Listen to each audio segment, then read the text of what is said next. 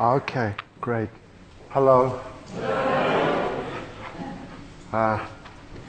We have been in Cork before. It's not the first time.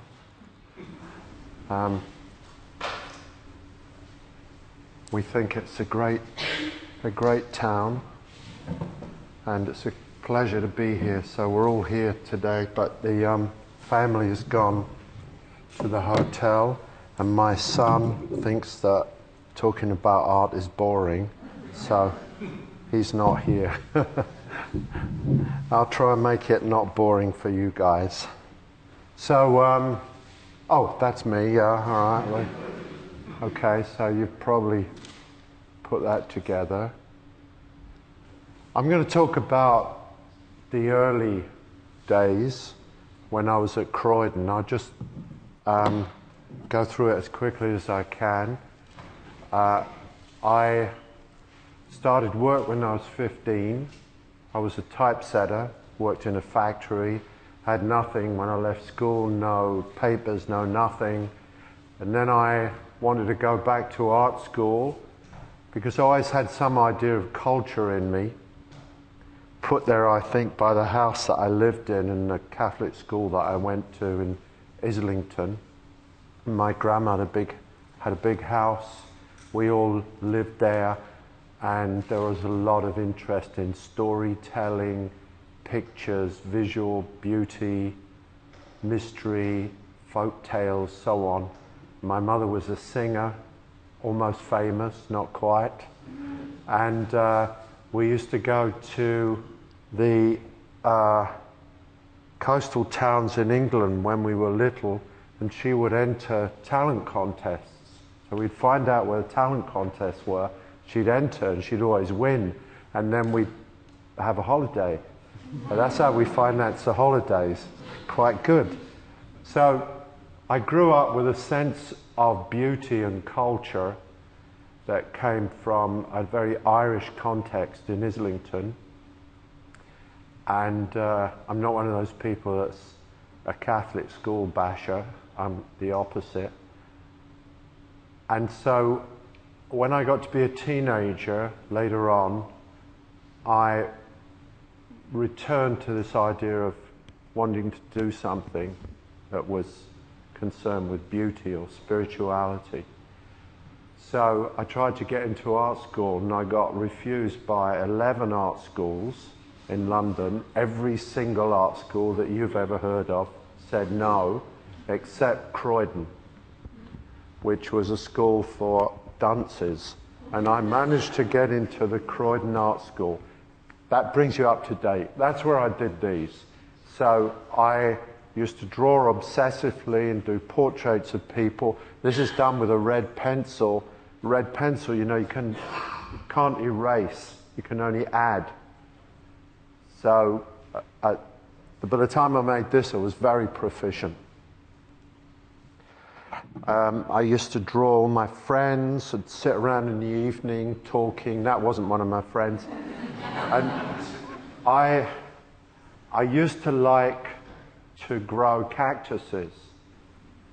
And I later on realized why I like cactuses, because I think that cactuses are somewhat like artists in the sense that they flower when they feel like it, and they're somewhat prickly. And they know how to live on very little. You know,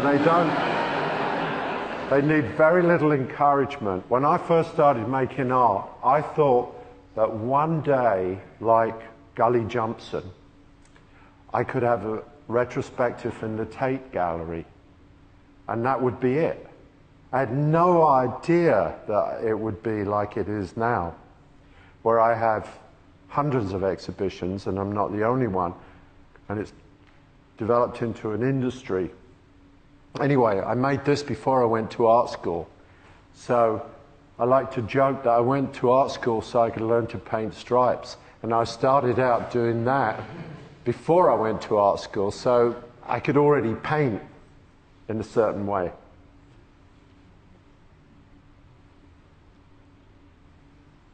This is a drawing. If you have to look at the date here, It's a drawing of a painting that I made in 1964, and I made the drawing in 2010 because I don't have the painting anymore. I sold it to a guy who taught me politics when I was at Crawford Art School. I used to go to the evening class. I was always very, very determined, hard-working guy. This guy was very nice to me, and I had made a big green painting of these women bearing arms in the French Revolution from an old etching or something. And I wanted to have the drawing because I didn't have the painting anymore. So that's from 2010. So in other words, I can still draw figuratively. This is when I fell in love with continental art, when I fell in love with German Expressionism, basically. The freedom of the colours and the open spaces, the precarious relationship with the subject, the losing of fidelity with realism, this area in between that of course is a little bit like jazz, where you hear the standard song that is being referred to, but then it loses reference to it and comes back at the end, if you like jazz. There's another one, little oil painting. These are always invariably of my girlfriend of the time, because she was the one who would sit and put up with me staring at her, which she didn't mind. And here you see that the space gets kind of loose, open to interpretation, has a vague relationship with the original subject matter. Like some things are more abstracted than others. You see a teacup, it's quite clearly a teacup, but then what goes on in the pink space becomes difficult. The word improvisation comes to mind. So all this time I was making this figurative work. This was always at Croydon in the 60s, early 60s, 64. But then I made these one day, and I'm not even sure why. But I was attacking everything when I was a young artist. I had a very wide range of interests. This is quite a conceptual little work. It's important to note that my first job was a typesetter, so it was in the print, and in the print used halftone in those days, before we were digital. In fact, when I was a child, we had gaslight.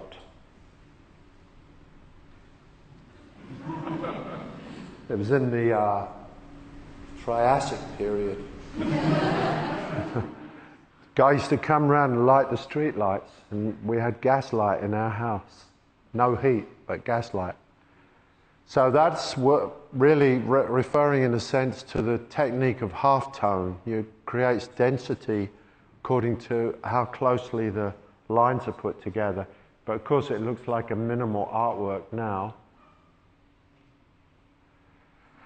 I made these curves, I was running through everything. These were relating, of course, to waves, water, so on. This is beautiful, I think, all with oil crayon. So it's really oil paint in a sense. They're called oil crayons, and mix in the colours. So these are all ideas for future paintings, some of which came to pass. This is an early painting at Newcastle. Now, when I got to Newcastle, I had become educated somewhat. I still didn't know who Truffaut was, for example. But I had learnt quite a lot, and I'd studied, and I'd got some A-levels, which allowed me to go to university. And when I got to Newcastle, my work became significantly more systematic, because it was a hard-headed, intellectual place where there was a lot of conceptual art being made, and there was no painting at all when I got there. None at all.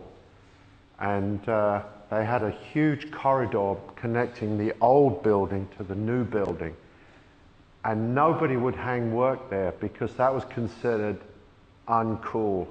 In fact, making art was, in a way, self-demeaning. So, of course, me, being the way I am, I started hanging all my paintings in the corridor, and the others were saying things like, oh yeah, look at him hanging his paintings in the corridor, which of course was in fact true. I was hanging my paintings in. So if one said, oh, look at him hanging his paintings in the corridor, that would actually be a statement of fact. And after a while, jealousy set in, and other people started making paintings and hanging them in the corridor. And after a few years, Newcastle was a painting art school. It's very interesting how it happened. Just one person coming from the south with a love of painting, and people started to realize that it was more fun than making conceptual art. And a friend of mine had saved up all his money to buy a toilet, ceramic toilet. And it's amazing what you can find secondhand if you really research. He found one for a distressed price. He filled it with paint, and he put a canvas on the wall, so this was going to be an action painting, see? And then I had agreed to participate in 1, 2, 3, and then we practiced and practiced. And on the last throw, after many practices, we threw it and it hit the wall and bounced off and broke on the floor, and one little piece of paint made its way up to the canvas. And just at that moment, the professor, who thought I had been parachuted in from heaven to save the art school, walked by and just shook his head in profound sorrow, because he thought that I had been recruited by the conceptualists. But of course I hadn't. But this is just to give you an idea of the flavour of the place. It was very heady. This is a painting that was made with tape. It was square. And I turned it. It was made with green stripes painted vertically, stained into the canvas. And then I turned it and sprayed. And then I left it. And it intimates something about the future, which is a sense of romanticism. So even at my most systematic, the romantic was never more than just behind the curtain away. This was a painting I also made as an undergraduate. It's layered systems. It looks like a computer painting, but it's important to note that in those days computers didn't exist. That was painted in 1970. But it earned me an incredible amount of notoriety when I made these overlapping, superimposed grid paintings where I was trying to create chaos from order. I was trying to use the systems to the point where they became nonsensical. In fact, just like the world we live in. I was experimenting here too with these lines, overlapping drawings, always searching, always looking. Here's a painting, another painting that I made as an undergraduate. So you can see there's quite a lot of variety in the work. There's illusionism, very great interest in surface. Again, a kind of mystic light in the back. Illumination has always been an issue in my work. These are very hard-headed tape, cut tape, pulled out, systematic, relating of course to a lot of craft, like dyeing, carpet making, so on, mat making. very much about craft and system and less about personal expression. This painting is a painting that was bought by Crawford almost as soon as it was made. And when I left, did you buy it? Oh, okay. So, oh yeah, because I was making, you were here, in fact you were here in the... It was purchased by a group of Cork patrons. Yeah, that's right. It was Dr. Carney and Gerald Goldberg and a few gathered together. Yeah, that was in the Cretaceous period. And then I actually painted this in the Jurassic period. Yeah, so that's right. So that was painted in 1973. And I have to tell you a great story about this. Sorry I'm taking so long, but you'll get over it. And I was a very naive boy, you know, I mean a working class boy. I was up in Newcastle. My grandfather was a miner in Durham, and I stayed with them for a little while when I first went up there. And when I came to London, I found myself in a gallery called the Rowan Gallery, which was run by a guy called Alec Gregory Hood, who I became deeply attached to. He was a wonderful person. He was a war hero, a colonel, but after the Second World War, he was so disgusted by this cruel spectacle that he'd been involved with that he opened a contemporary art gallery and started sleeping with men. And just to confirm his alternative lifestyle. So he showed stuff that all his friends, his tough friends, thought was really nuts, including my work. He was related to Robin Hood, actually, lives in Loxley. And I went round to the gallery. I had to stretch up these paintings that I'd made in America. This one is called East Coast Light. It's in the collection here. It was bought for £800, and which I've already spent, by the way. And they were on these rough-made stretchers that I had to put together. And I went to the gallery. Alex said to me, well, help yourself to all the champagne that you want, my dear. And I thought, wow, this is different. And because I hadn't actually had champagne. So I opened a bottle of champagne, drank the bottle of champagne, and I'm putting this together, you know, with the thing. And then that was all right, so I decided to have another one. So I was on the second bottle of champagne and screwing in the triangles, and I remember being on one side of the gallery, throwing the triangles over. And I threw one of the triangles over, and I watched in horror as it turned slowly in the air and came down in the middle of the back of the painting and stuck up like a flag. Oops. In the middle of that painting. So I staggered over and kind of went like this and fixed it up best I could, and then continued stretching the painting. Nobody's ever said a word about it. But there it is. That's in the back of your painting. It actually has a hole in it. But what you don't know about obviously doesn't hurt you.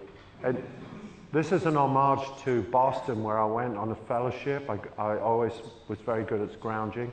Scrounged my way over to America, and I was very impressed by the East Coast light of Boston, which is fantastic bright light.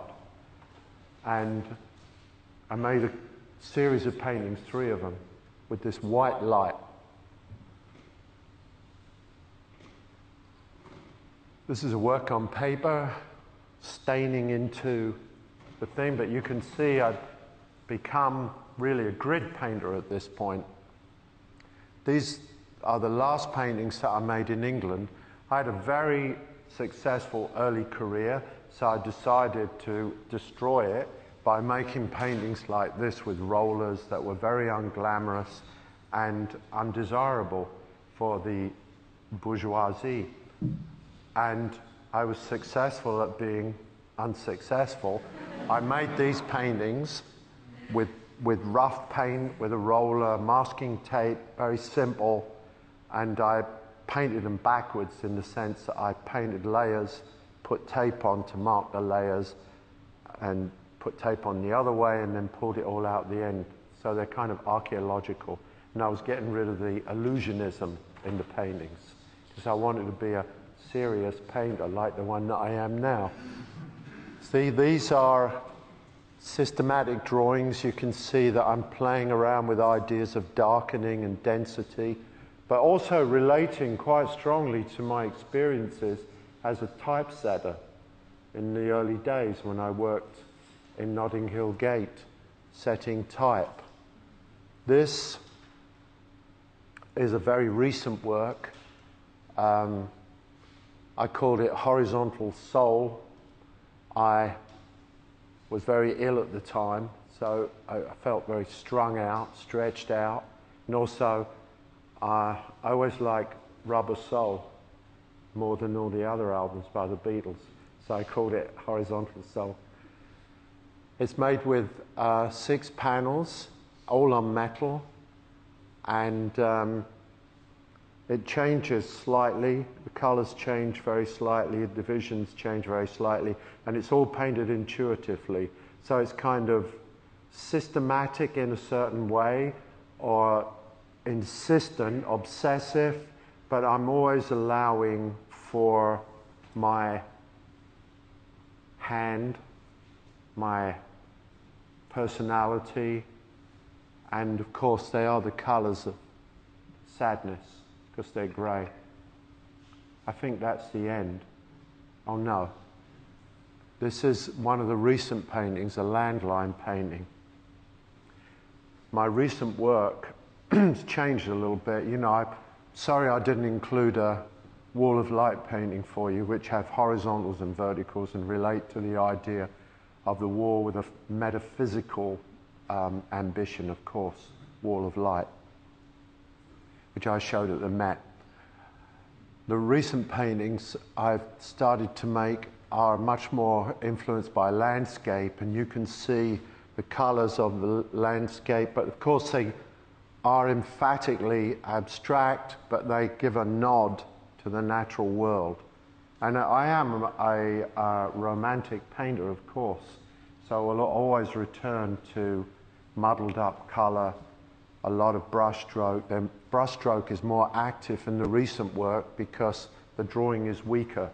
So if less drawing, the less you have to describe, the freer you are in a sense just to make marks. So they have a very nice kind of back and forth, horizontal movement, side to side, and there are deep spaces within the bands. Yeah, here's another one I just did. That one's called Jakarta. I was thinking about Jakarta. I've never been there, but I imagine it looks like that.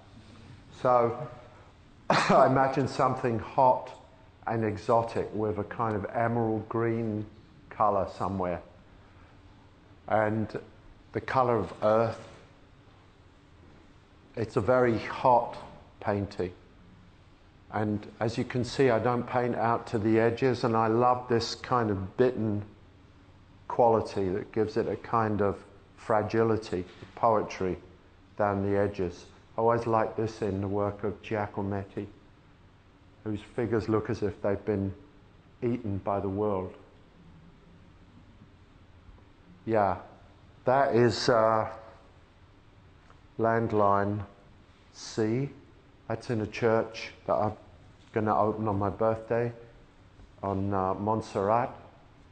It refers to the sea. You can see the metal at the bottom. I left that showing. So Paintings that I'm doing at the moment are significantly more casual than the paintings I was doing, let's say, in the 10s. So we'll go into these issues, I imagine, more in depth. This is a very recent painting. This is really quite crazy because it's very big and kind of mad. And this horizontal motion is insistent, but so are the interruptions. It's almost like views from a train window. You get a sense of speed or breaking, interrupted, truncated vision, and also these panels that are banged together. It's very interesting to me. So I think that brings us up to date, and I hope that was all right.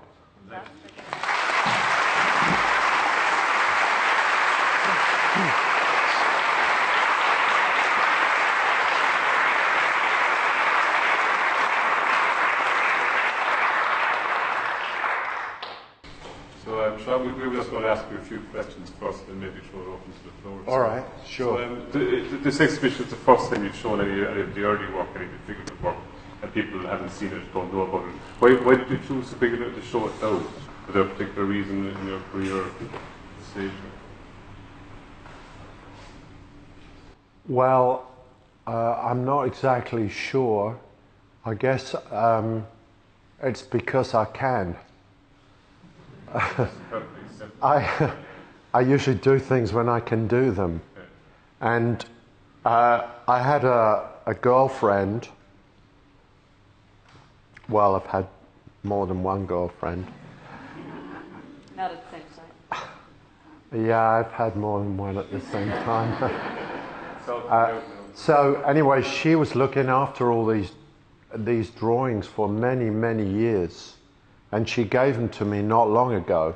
Then I had them restored by a wonderful woman in England, paper restorer. She did a great job.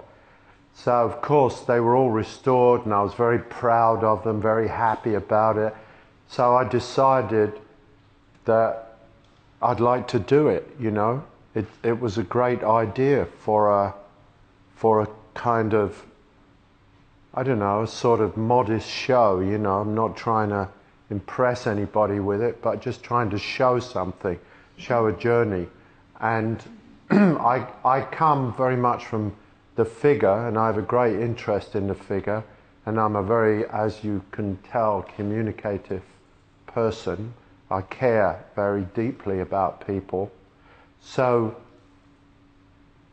I'm not a remote abstract painter. I'm not a conceptual abstract painter, and I wanted to show that. And in Ireland right now it's possible to see work from 1964 right up to now. There's 3 exhibitions on, which is fantastic. 4 if you include the permanent collection in the Hugh Lane. Yeah, and in the room in the Hugh Lane. Well, you can only do that in your own country because it's only in your own country that they like you enough to give you the opportunity to do that. People who haven't dug into your work know you to be a very abstract artist, but in fact the figuration has stayed there throughout, and a lot of your paintings or portraits to people or ode to places. Is that the case? Yeah, I wouldn't say that I was an abstract artist. I like abstraction. In fact, I love it. And I love the freedom of it. I love being able to put things together, paint them the way I want to paint them, set up all these different rhythms. But it's sort of like somebody who plays a musical instrument, or like Keith Jarrett, wonderful pianist.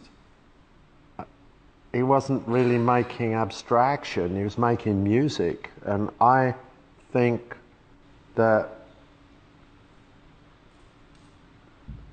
it's very beautiful to be able to give people freedom. And on the other hand, you know, I'm always giving my work titles that make it clear that my paintings are not really removed, one could say. You know, titles like Window, Passenger being a smaller painting inside a bigger painting, Union, two things being together that are highly related, Mirror, one being a reflection of the other, Wall of Light, which is the idea of a wall that submits to spirit and light. Finally, Landline, Inserts. So there's always this sense in my work of a relationship with the world, and it's emphatically expressed, and the materiality of things, and I don't cut that off, you know. I don't make paintings and give them abstract names, you know, that you can't figure out. I think in terms of abstraction, my work is pretty accessible. The other question as well, Seán, as you turn 70, you've always described yourself as being from here, as being an Irish artist. Has being Irish been a huge influence on the work? Can you feel an influence of being Irish in the work when you see it yourself? I think that my ambition, which is absurd, and my more or less indestructible nature has a lot to do with where I come from. It's not really possible to discourage me. Thank God. And you know, I was born into an immensely broken situation, and I'm not the only Irish person, of course, who can say that. If you go to Kearney Castle, you'll see that there's only two families that have the right to be buried there, and that's the Kearneys and the Scullys. And my son, one of his names is Vincent. It's not for Vincent van Gogh, it's for Vincent Scully, whose tomb is right smack in the middle of the castle. So I have a great sense of being broken, coming from great damage. My grandfather hung himself, for example. And when we went to England, my dad had to go to prison, same prison where my grandfather hung himself, Aldershot. And I come from the street. We had nowhere to live. We had nothing to eat. So I went to New York, which was the most difficult place you could go to, and run by the most unfriendly, exclusionary, unkind bunch of monkeys that I ever met in my entire life. And, you know, when they say, welcome to the Big Apple, the Big Apple's all eaten out. And I went at exactly the wrong time. It was in the mid-70s when it would seem that the hegemony of the New York art world, a domination of New York minimalism, was unbreakable. Who would have known that 5 years later it would fall on its face and the Germans would drive over it? but it happened. But in 1975, it didn't look as if it was going to happen. And I had a very tough time. But you see, the thing is, I was made for it. You know? I mean, it's just not possible to stop somebody like me. Like it wasn't possible to stop Muhammad Ali, because he's just not discourageable. And I wasn't either. So I was able to do it. And in fact, I remember thinking later on that my view of things was so distorted that I would recognize discouragement as encouragement. I would read that, you know, I mean, if you did that with traffic lights, you know, if you mistook red for green, you would probably get killed. But in my case, it worked out. It was positive, because the sarcasm of New York, the cruelty of it is very dry and dishonest. It's an extraordinarily dishonest place, and run by a bunch of cowards, really. I mean, if you confront them, they go all silent and silly. And I didn't recognize these signs of discouragement. They just didn't compute, because my background was so rough, you know, so deprived, that I thought it was quite okay, because I can live on rather a little amount of encouragement. I mean, I get so much encouragement now, I hardly know what to do with it.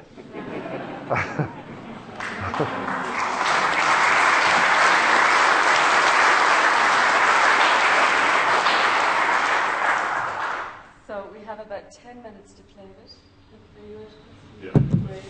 Does anybody want to fire a question? Yeah. Seán, about 30 years ago, I read an interview with you in the seventieth, and you spoke about standing in front of a painting at the museum in England, the National Gallery, at the Van Gogh, and you spoke about the physicality of the chair and the spiritual quality of the painting, and you spoke about being arrested at that spot for quite a while. I hope I've represented you fairly. And you what have. happened was, when I read that, I got the gift of learning at that moment of looking at the painting. And it's a gift that has stayed with me all my life. And I am very grateful to you for giving me that gift. The second thing I'd like to say to you is, I never thought I'd get the chance on this earth to thank you for that gift. It was the greatest gift I ever got outside my own immediate circle, families and friends and wife, etc. And I never thought I'd get the opportunity to thank you for that personally. So I want to thank you for coming here today to us in Cork and giving a beautiful speech. You were saying at the end, okay, it was awesome. Thank you very much. Thank you.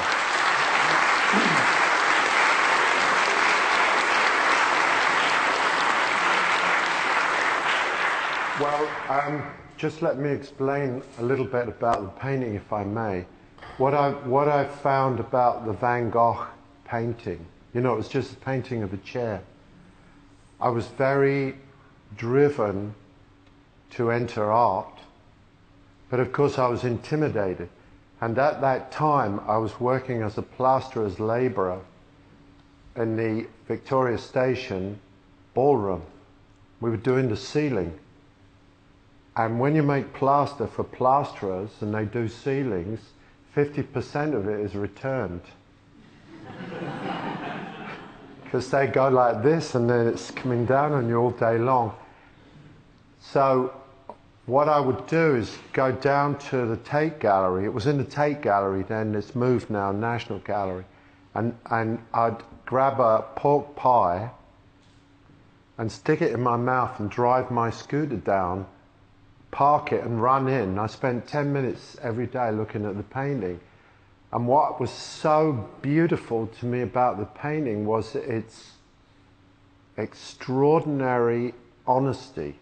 That's what arrested me. So I was able to enter the world of art. It wasn't so sophisticated, you know, it wasn't too sophisticated. It gave me an access. So I looked at the painting every single day, and then I drove back and went back to work. And thank God for being born, you know, before parking meters were invented, and free entrance, because it didn't cost me anything. But I'm so happy that that helped you, and that's what we're here for. We're here to help each other. That's the point of life. Thank you, and thank you for the inspiring introduction to ways of seeing and ways of creating work. And that particularly you mentioned words of beauty and spirituality. And I think sometimes beauty seems to be more of a threatening agent and can be abandoned in the creation of art to our great loss. And I think there's tremendous courage in the act of creating something that has got an honesty of which beauty is part, or perhaps even vice versa. And I was wondering if there was anything else you'd like to say in relation to beauty. Yeah, well, of course, beauty is at the moment under threat, as it should be, because beauty and colonization have gone hand in hand. So people who didn't conform to what was decreed as beautiful were considered ugly.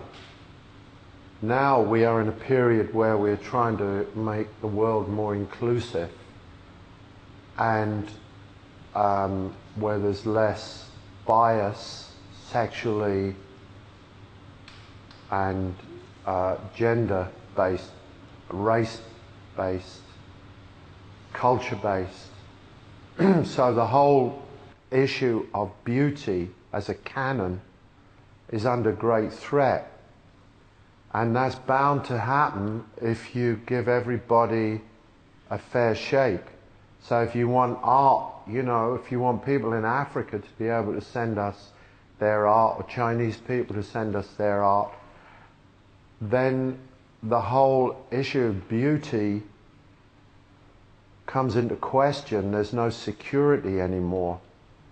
And it's a very difficult subject to prove.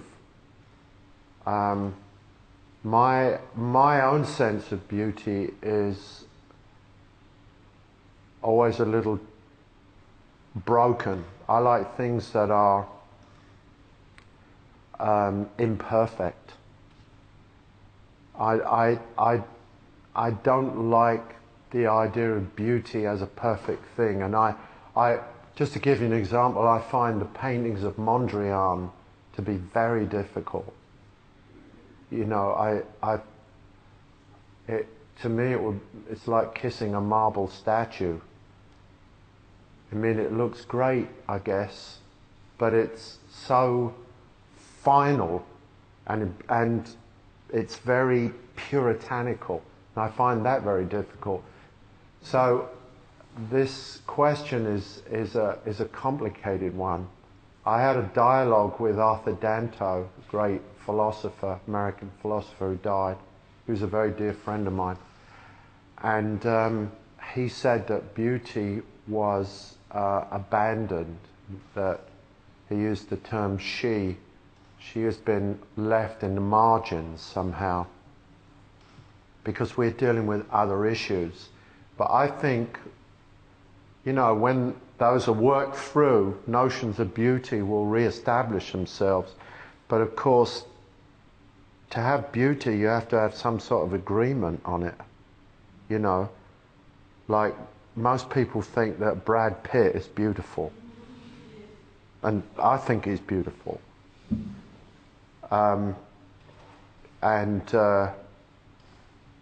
Yeah, I wouldn't mind if I looked more like Brad Pitt. I wouldn't, but of course I wouldn't want Brad Pitt's career instead of my career. So all in all, I'm okay.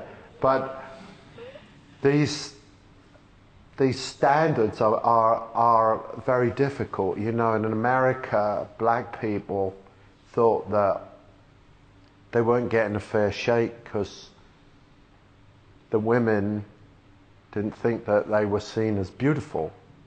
So all these things are subject to notions, political and notions of fairness, openness, inclusiveness.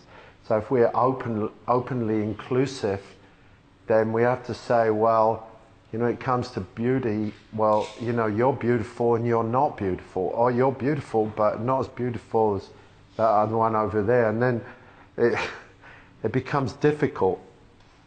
But my own personal idea of beauty is that, you know, I mostly like women that are a bit funny looking. And I like beauty that's a little awkward. You know, it has a kind of fallibility in it. That moves me.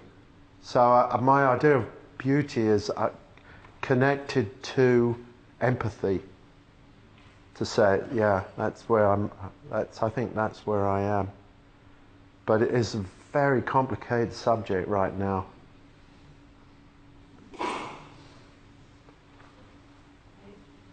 So guys, that's the end, I'm afraid. No, let's do one more. Yeah, he's got a nice beard, which I find beautiful. I'm looking at the slide there, 5 pages, the ages work, where you age slowly back towards the landscape. You can see west of our right to the left.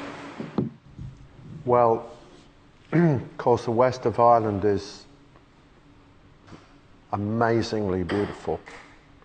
I think England and Ireland are, quite honestly, for me, the most beautiful countries in the world. But, you know, I'm sure other people like the desert, so we go again with beauty. So I would say that I'm allowing more freedom. I find that since I have my son, my new son, I'm a lot more relaxed, and there is a stronger connection to landscape painting. But the problem with painting in relation to other art forms is that it has a tendency to fall into sentimentality. You know, there's a problem with some people that I have an exhibition in the National Gallery in Ireland, you know, and they think that's some sort of sacrilege, putting a person like me in the National Gallery with their B- collection, which I'm sure it is. But Is it not just because you're alive? it's 'cause I'm alive, yeah. But I always joke that, you know, I don't do pictures of fishermen in Connemara with patches on their bums. You know, I want to make something that is also, in some sense, formidable, that's noble. And in that sense, I would say that my cousin in art is Cézanne. In that, I mean, Cézanne, you have to be in the mood. You know, it's a lot of work, and you have to be in the mood. I think for my work, it's pretty tough work, but I am allowing more feeling into it, let's say. But I wouldn't like it if it got sentimental. You know, there's always that problem, I think, with painting, particularly since painting has come under attack so much. But it is making a comeback. Yay for painting. The young ones are making a comeback with it. Are you happy to wrap? I'm so happy. So happy. Oh, I'm just so happy. So the exhibition is opening at 6 o'clock with a Prosecco and canopy reception, and we hope you'll join us. For the Prosecco, no doubt. There's a catalogue accompanying the show with essays by Seán and Beata that had the show in Koblenz, and very lovely microphones. And there's a limited number of those that are signed by Seán. And we would just like to thank John Bowen and the board and Peter and everybody at the Crawford, and very much to Seán.